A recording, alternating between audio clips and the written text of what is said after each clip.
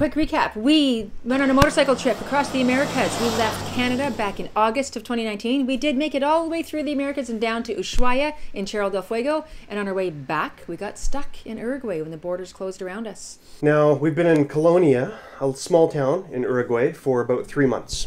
Elle, we're about to leave Colonia, Uruguay. Not yet. We got a few days. Yeah, a few days, but we've been here for a few months. Yeah. So we're about to make another move. Yeah, it's official. Yeah. You gonna miss anything about this place? I am. It's like home. We've lived here for 3 months. It's cold. I'm looking forward to seeing new stuff, but I'm also a little sad to go. It's gonna be a bit strange. It also feels like the first step in going home, back to Canada. How do you feel about that?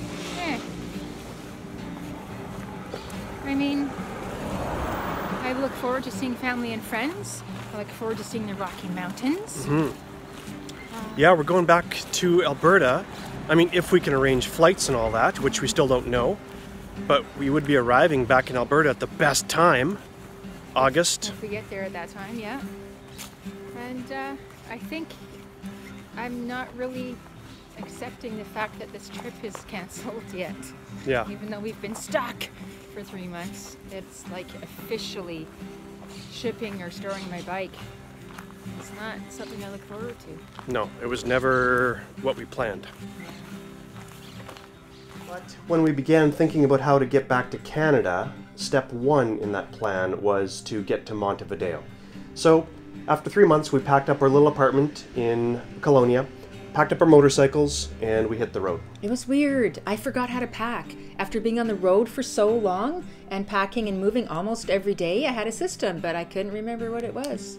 Well, and also we had a few extra things to pack. I had to pack a guitar. And a ukulele. That's right.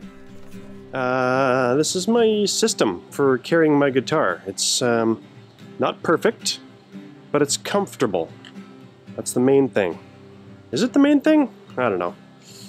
What you doing, Elle?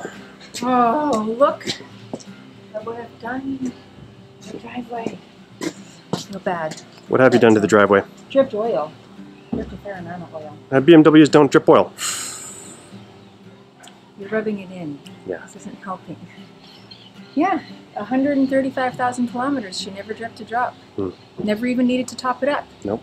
Never even needed to check on my oil between changes. Well, you needed to check on your oil, you just didn't. No, I didn't need to because every time I did, there was never ever a need to top up. So I just stopped checking. Still a good idea to always check your oil. And she's gone. And as it turns out, I was a little bit rusty when it came to handling a motorcycle because...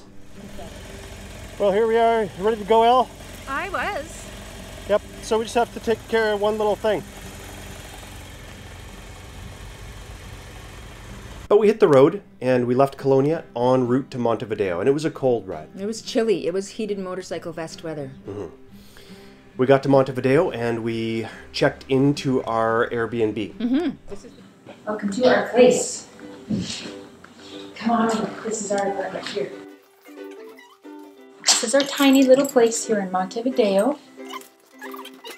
There's a little bit of a stove, fridge, microwave. We can make do. Bathroom. Beautiful, but small. Check out this lamp. We had to tie it up with some twist ties because when we were eating, you would just bonk your head on it. Now it's a little more roomy. It was lower before.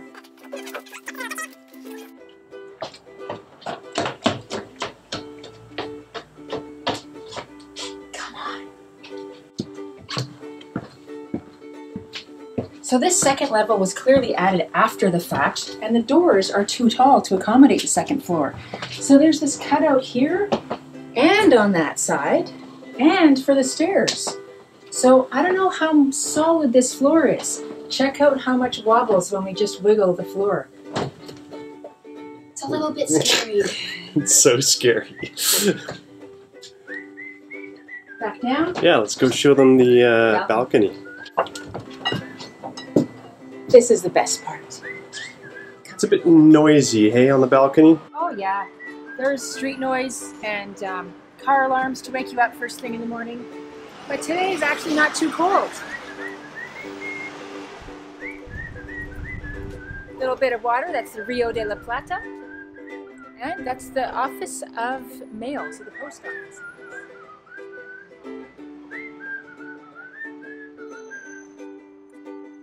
So, what are your impressions? It's tiny, but it's groovy, and we have a great location. We can walk to the Plaza of Independence. We get to see downtown, the Rambla, which I think is the longest Rambla in the world, the oceanside pathway there. It's pretty groovy. The reason we chose it, though, is because it's in a beautiful part of town. This is in the historic downtown center of Montevideo, and we wanted to see some stuff while we were here. But I don't think there's much open. There are some restaurants opening up, though, more here than back in Colonia. Yeah. Elle, what is happening? We're eating in a restaurant, and I guess it's okay, but it feels really weird. Yeah. You see the lady behind the counter? She's got a face shield on.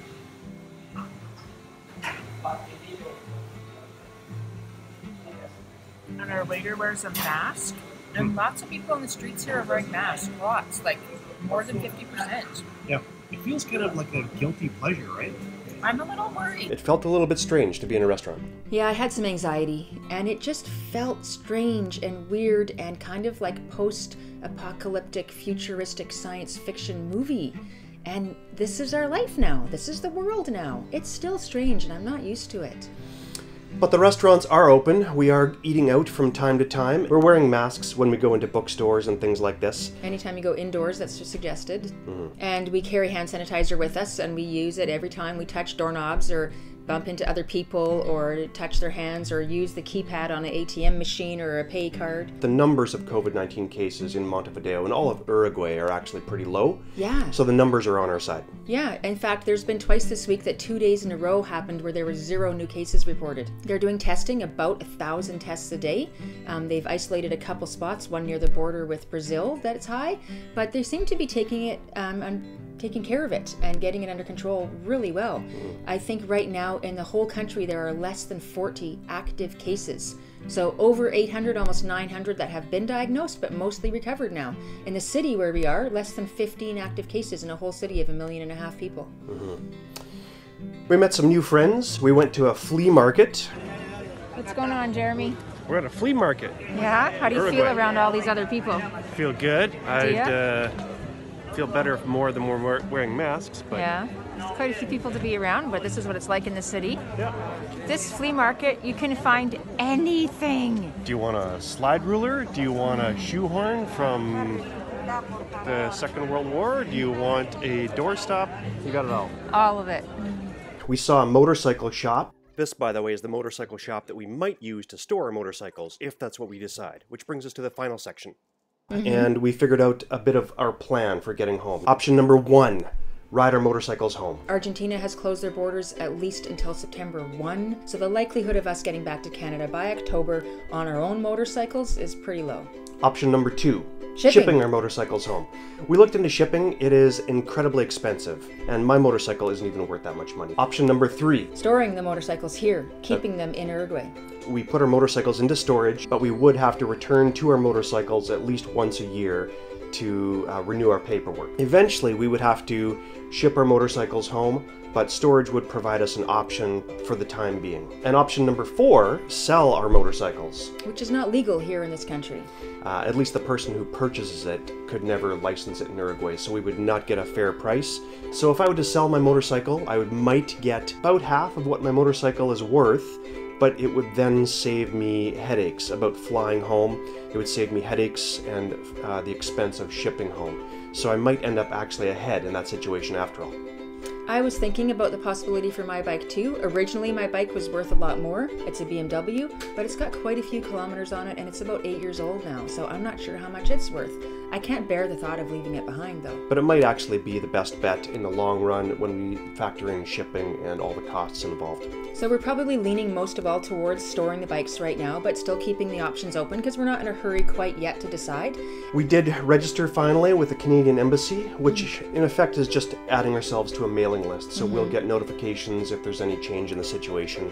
Right now, like I say, Uruguay is doing really well compared to their neighbors as far as COVID-19, so we're in a good position here. So we might even leave Montevideo again and explore a little bit more of the country while we can. It's cold, it's chilly, it's not the best weather to be riding a bike, but there's still some beautiful places to see, so we might go check those out. If you have any recommendations for that, let us know. If you want to follow us on Twitter and Instagram, I'll leave links to that in the description below. And if you want to check out my books, I'll leave links to those in the description below as well.